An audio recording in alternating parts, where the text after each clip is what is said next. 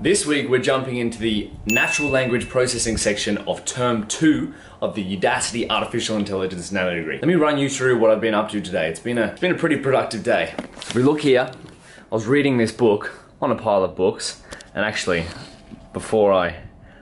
I'm really keen to read this one. I've been listening to the audio version of it. Actually, all these are good books. If you want to see what books I'm reading, check out mrdbourke.com/books. I'll put the link in the description. Anyway, been reading this book on deep learning. It's called, I can't even touch the screen. It's called Deep Learning with Python, I believe, or Deep Learning in Python, something along the lines of that. The link will be in the description anyway. And I'm taking some notes here. It's written by, I think I mentioned it in a previous video. It's written by Francois, I'm not entirely sure how to pronounce his name. Francois Chollet, maybe, I think it's French. But he is the author of Keras, which is a massively popular deep learning framework and a deep learning library as well. And he works at Google, so he knows his stuff. And the way this book is written, I've been studying deep learning and AI for almost a year now, and I'm putting together different pieces of the puzzle by reading this book. So that's why I think it's so important, guys, to try and learn. Although there's some great courses online, like I'm doing the best courses in the world at the moment, in my opinion, but it's always good to learn from different perspectives. That means blog posts, books, podcasts, wherever you can. So just create your own mental models, and don't take any one word that one person says to be gospel. Compare that to someone else who's an expert in the field, and then you can draw your own conclusions through it. We go into the Udacity classroom. I went through this lesson today, and that is very orange, so give me a second, I'll just turn off Flux so we can see this screen a bit better. There we go. So I went through this lesson here, which is Intro to Natural Language Processing, and that was really fun actually. There was a member here, or a staff member from IBM. There we go, I'll show you quickly. Is this gonna load for me? From your experience, what are the most important challenges in NLP that need to be solved? One of the biggest challenges is understanding and maintaining a context throughout the conversation. So, Arpan, who you just saw, or Armin, I'm not entirely sure. That's Arpan, I think, and that's Armin. Armin works for IBM, which is where we've been going through, or what we've been using for this project. Now, this is called Bookworm, and it's one of the projects in the NLP section on the AI Nanodegree Term 2. And we're going through here using IBM's Watson, which is kind of like IBM. So AI models are best run in the cloud, guys, unless you have a giant computer which can run all your deep learning models and all that sort of stuff. I don't. I have a laptop with a CPU, not a GPU, so I use cloud models. So IBM, Google Cloud, Amazon Web Services, you can use the state-of-the-art APIs from them to build incredible AI models. And so what we're doing with this project here is using IBM's Watson to ingest, I think it's Star Wars, a corpus of text of Star Wars dialogue, and then derive some meaning from that. But I'm still working through that, and I'll show you a bit more once I've progressed through it. And the last thing, or two last things for this clip, this book. I was recommended it by Arpan, which is, Armin. I'm sorry if I'm getting the name right. The guy that works for IBM. Really smart dude. I really love to listen to him talk. And he recommended this book, The Master Algorithm, How the Quest for the Ultimate Learning Machine Will Remake Our World.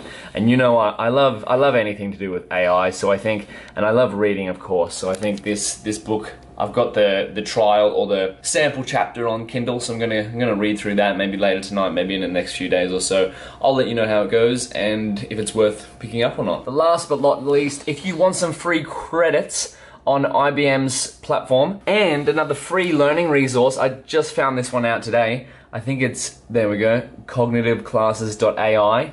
You can get $1,200 US worth of IBM cloud value by signing up. Don't use my code because I've already used it. Sign up for a free account on cognitiveclasses.ai. They've got a bunch of other courses. I haven't even checked them out yet. I've already got my courses that I'm supposed to be doing, so it's best for me not to get distracted. I think we're gonna get a storm here tonight. It's coming. Skies are cloudy. Rain's starting to fall. Who else studies really well when it's raining? Let me show you what I've been up to. Today was all about the feature extractions class in the Udacity NLP concentration on the AI Nanodegree, and it's really cool. So let me just read out here what feature extraction is.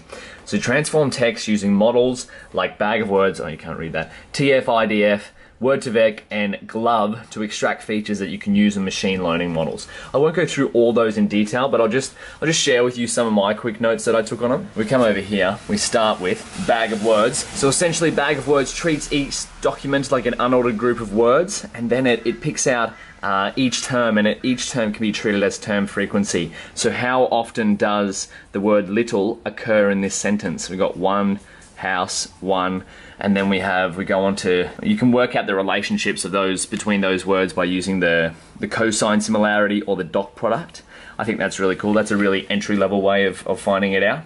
And then TF-IDF is another way of adding weights to words to which signify their relevance in documents. So you compare the term frequency, which is back up here, how many times it occurs, with the inverse document frequency. So how many times does a particular term, let's say little, occur in the one document, and how many times does it occur in all of the documents? And then we've got one hot encoding, which is essentially creating one hot vectors for different words. So house obviously has one there, zeros for everything else. Same with lamb, zeros for everything else. If you've seen one hot encoding before, similar setup to computer convolutional neural networks. And then word embeddings is probably one of my favorites, actually. It maps the dimensionality of the relationships between these two words. So if you see here, woman and queen are fairly close because a queen is a woman, right? And man and woman are related because they're both humans and different sexes. But man and king are closer than woman and queen, or as close as woman and queen. So that's like working out the different relationships between the words. And then you can go further on by using models like Word2Vec to really turn that into numbers, by creating a word vector, using some networks here by feeding in a word at the start. We're getting too deep on this stuff, guys. If you want to check it out, I'd highly suggest looking up some blog posts on Word2Vec, or Glove, I believe, is another major one which uses co-occurrence probabilities. So, for example, given the context solid, how likely is the word ice to appear versus the word steam? And now if you're given the context solid, the word ice is going to appear much more than the word steam. So as always, what we're trying to do here with the feature extraction is extract the data out of text, because computers, they don't speak like us. We are diverse creatures. We can say whatever we want. We can even sing if we wanted to. So they have to extract the features out, extract the patterns out. What it is it's just like a convolutional neural network or computer vision task. It's drilling down, getting the features out. How are these words related to each other? How can we turn them into numbers? And how can we eventually model them to work out something significant, which is what tomorrow's class will be on, which is modeling. I then treated myself with a little video here. I'll put the link in the description, which is MIT Self-Driving Cars course. Sacha Arnoud, I believe, Director of Engineering at Waymo. That's a really cool video. So it's a great insight into how to build a production, or not exactly how to build it, or what it takes to run a production level AI-driven, get it? AI-driven, did you get that pun? AI-driven company, which is really cool. And I think Waymo is now there. They've had 4 million purely self-driven miles. I think that's incredible. Like no one in the driver's seat. Like the car is driving itself. I for one can't wait for self-driving cars. Can you? Put a comment below if you think self-driving cars are a good thing. I'm not the biggest fan of driving. I don't mind getting driven other places. I love Uber. I think self-driving cars are going to be really cool when they come about. Before we get to this week's shout-outs and wrap up Learning Intelligence 23, I want to tell you a quick story of something that happened yesterday. Let me just sit this down. Sit this down and get on a... Should I do it on a squat or kneeling down? Yeah, let's do a kneeling down one. Okay, so what happened? Well, can you even see me properly? Maybe I shouldn't lean down. I'll get the chair. You probably could have seen me, but oh well. So yesterday, or a couple of days ago, last week actually, I went for lunch with my godfather, who used to work for LinkedIn. So that's a really good contact to have. And oh well, I love him, so it's a really good relationship to have regardless of where he worked. I went to lunch with him and he was meeting up with someone and he said, give me a second, I'll introduce you to this person I'm meeting. And so long story short, we got into talking and he was asking me questions about what I'm doing. I told him I'm studying AI. I told him I've done a bit of web development in the past with my own website and social media marketing and whatnot, just little bits and pieces. Long story short, I think I've said that twice already, so trying to make this long story even shorter, he wanted to meet up with me, and we met up yesterday and we had a great conversation. We had lunch, and essentially it was just talking about what I'm studying right now and what my ideas are in terms of where AI is going. So I think the lesson in that, guys, is that if you are studying AI, just be aware that this is a massively growing field, and there are lots of people that will want to share your knowledge. And at least if you're sort of, I'm still new to the field, right? And so what I'm trying to say is, don't be afraid to talk about what you're learning. And I think there can be some imposter syndrome, and I get that as well. I've had the benefit of having a lot of practice driving Uber, telling people what I study every week. So I see someone and they ask me, what do I study? And I say artificial intelligence.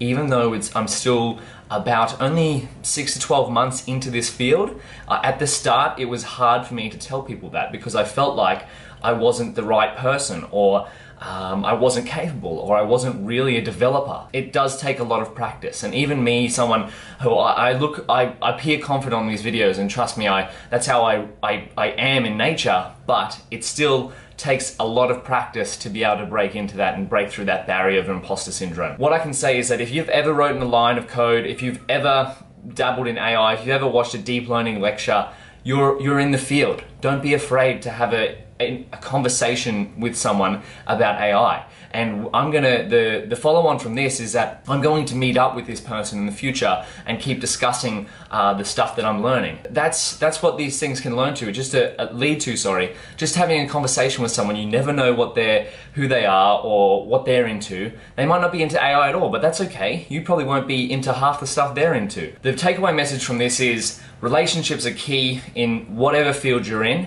and as AI starts to get more and more popular, it's fundamentally important that we all start talking about it more and more, and that way we can share our knowledge, and that way we can all help to build a better world and make sure the dystopian world that some people think of AI is going to take over. Because I think it's such a great field to be in, and I thank you all for watching my videos, and together, along with everyone else in this community on the internet and everywhere else, we can build something great. But that's a quick little story. Don't forget relationships, and don't forget to speak your truth. Let's get to some shout outs of the week.